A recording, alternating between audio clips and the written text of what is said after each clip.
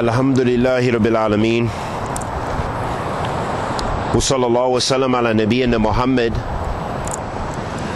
wa ala alihi wa sahbihi wa sallam. Amma ba'd. Tazkiyat an-nafs, purifying yourself, purifying your soul, is another aspect of Ramadan and our fasting. And in fact, it's really the main objective, because Allah subhanahu wa ta'ala says in the Quran, Kutiba alaykum siyam kama kutiba alladhina min qablakum la'allakum tattaqun. Allah subhanahu wa ta'ala says, after addressing the believers, He says, Ya ayyuhalladhina amanu kutiba alaykum siyam. He says, oh, you believe, fasting has been prescribed for you, similar to the way it was prescribed for those who came before you, in order that you would gain taqwa. Ayyuha al-ahabba, as we said before, taqwa Allah Azza wa Jal is doing the commandments of Allah subhanahu wa ta'ala and avoiding His prohibitions. And this taqwa, by doing those things, what we're trying to attain is that to increase our iman, to increase our faith. And that's by those actions. Those actions are a part of faith, and in fact they increase it as well. So taqwa Allah Azza wa Jal is a type of ibadah, it's a type of worship.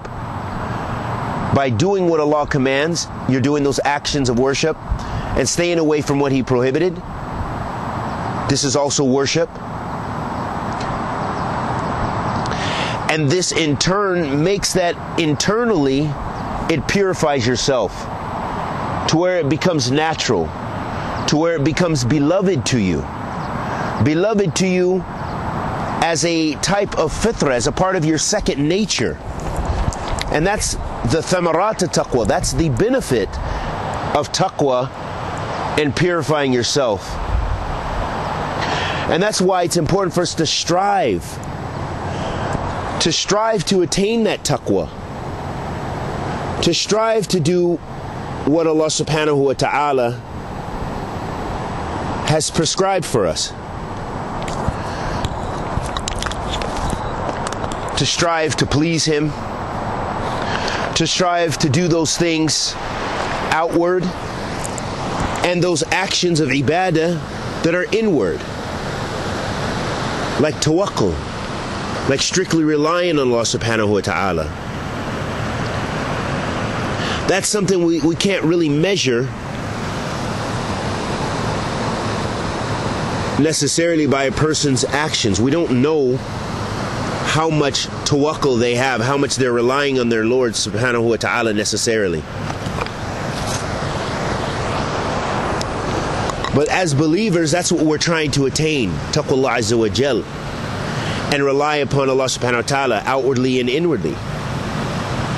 Coming closer to Allah, doing those things He subhanahu wa ta'ala has prescribed for us, and those things in which He prohibited us.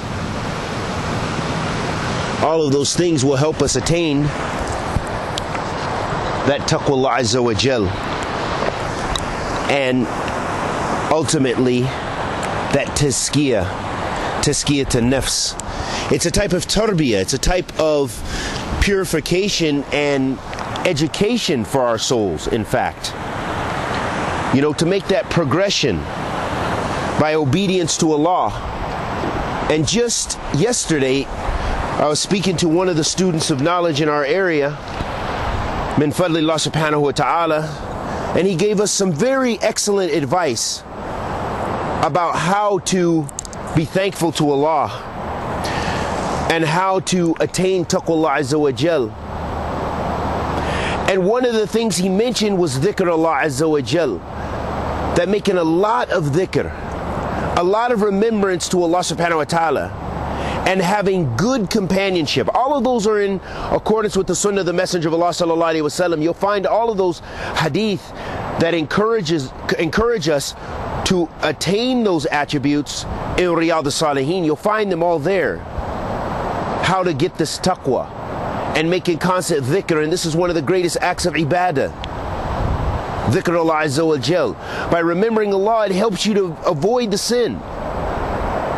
By remembering Allah subhanahu wa ta'ala, it helps you to attain that khashya in the heart, that your heart will become soft. And that's the tazkiyah we were talking about, the tazkiyah to nafs, the purification of the soul. All of those things are related, the taqwa, the khashya, and the tazkiyah to nafs. They're all a part of tazkiyah to nafs, of purifying the soul. Allah subhanahu wa ta'ala says fi Kitab al-Kareem, in an ayat that I'm sure we're all aware of, Allah tabarak wa ta'ala says, قَدْ أَفْلَحَ مَنْ تَزَكَّى. The one who purifies himself has achieved success. That's how Allah subhanahu wa ta'ala measures success, by purifying ourselves. It isn't through the wealth we attain, because all right before that ayat, or right after that ayat, in fact. So Allah subhanahu wa ta'ala says, قَدْ أَفْلَحَ مَنْ تَزَكَّى. The one who has purified themselves has achieved success. Then Allah subhanahu wa ta'ala mentions, as we mentioned, that dhikr is a part of that purification. قَالَ سُبْحَانَهُ وَذَكَرَ اسْمَ رَبِّهِ فَصَلَّى. And he mentions the Lord, or remembers the name of his Lord, and he prays. فَصَلَّى. Then Allah subhanahu wa ta'ala mentions the status of most of us. Bel tu'thiruna al-hayat ad-dunya. Rather, or nay, you love or you prefer the life of this world. Wal akhiratu khayrun wa abqa. And the hereafter is better and everlasting. Allahu Akbar. That ayat, those ayats right there alone should be enough for us to reflect and to better ourselves and encourage us to strive to gain taqwa Azza wa Jal and purify our souls. And this reminds me of another thing the brother had mentioned yesterday, which was the key thing. He was talking about zuhud, and he was mentioning athar of Imam Ahmed, from Imam Ahmed's book, Kitab al-Zuhud. You know, it's the Kitab of asceticism.